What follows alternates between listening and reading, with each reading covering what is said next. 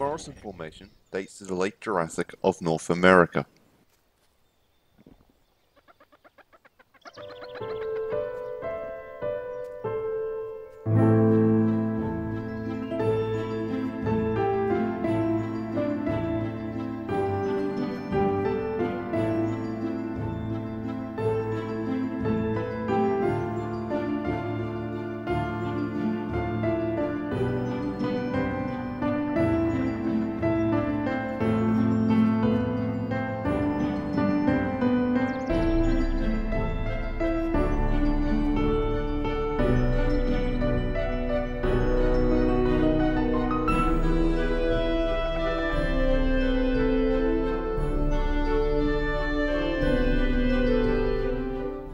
Whilst massive sauropod dinosaurs, like the Camarasaurus, are the dominant animals here, other species coexist with them.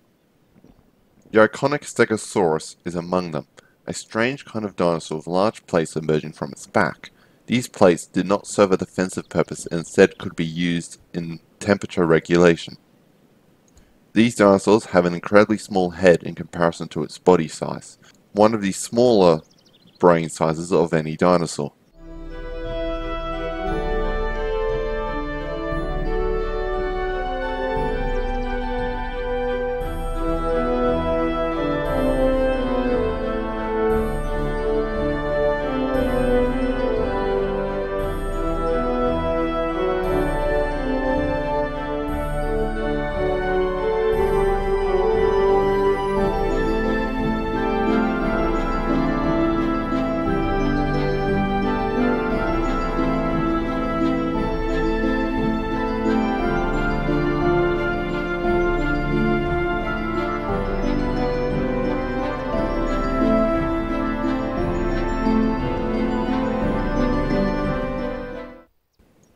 A smaller member of the sauropod group is the Camarasaurus.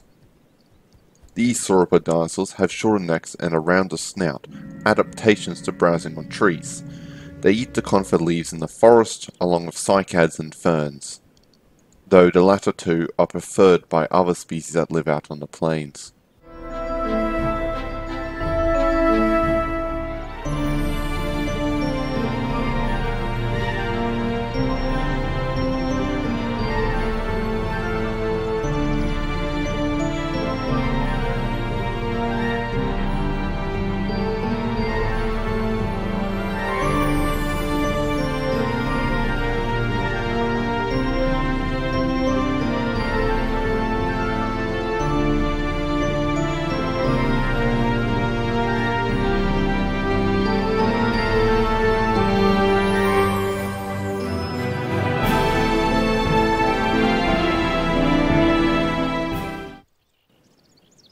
A melanistic Allosaurus is searching the plains.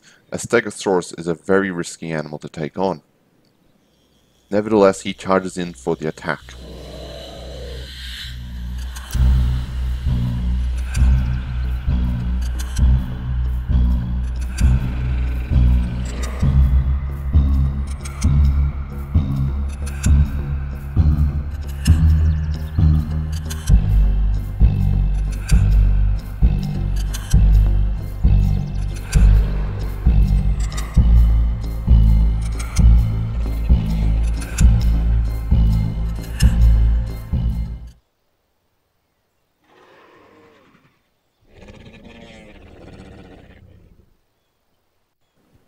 Elsewhere, another Allosaurus is trying its luck with a Camarasaurus.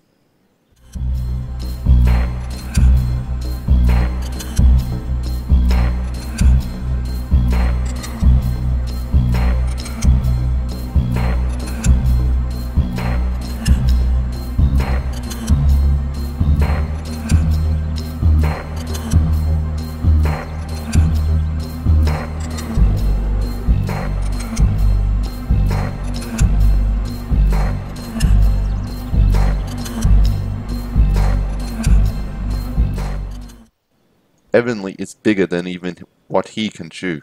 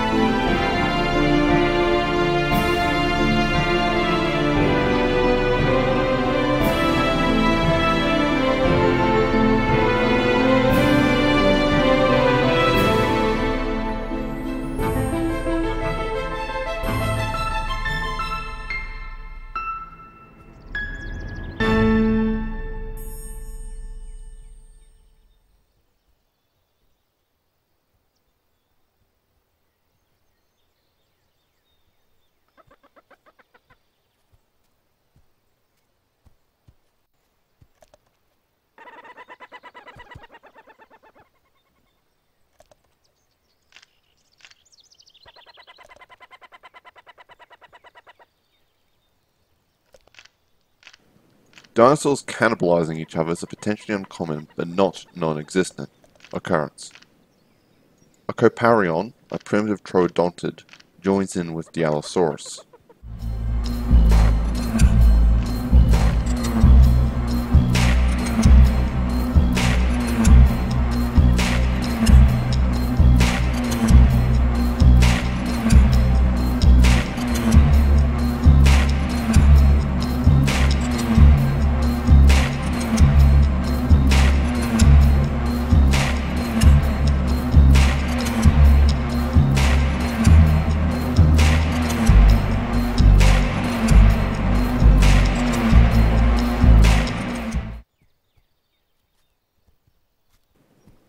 The Allosaurus has been trying to catch a Dryosaurus, where the coparion has failed.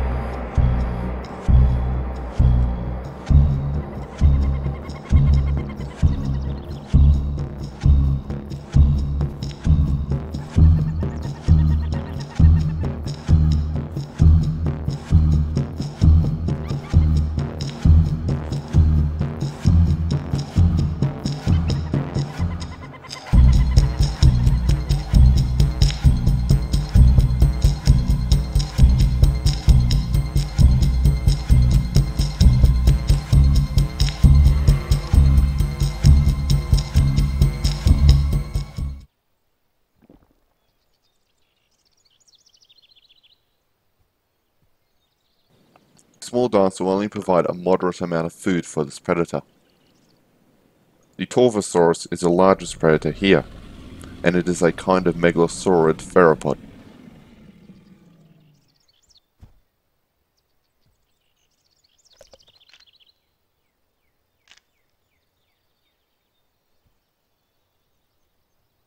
The apex predator prowls the plains looking for prey. Only the larger sauropods are safe. At 10 meters long, this is the largest predator known at this time. And a related species is the largest land carnivore to ever live in Europe, where they also occur in the Portuguese Lourinhã Formation.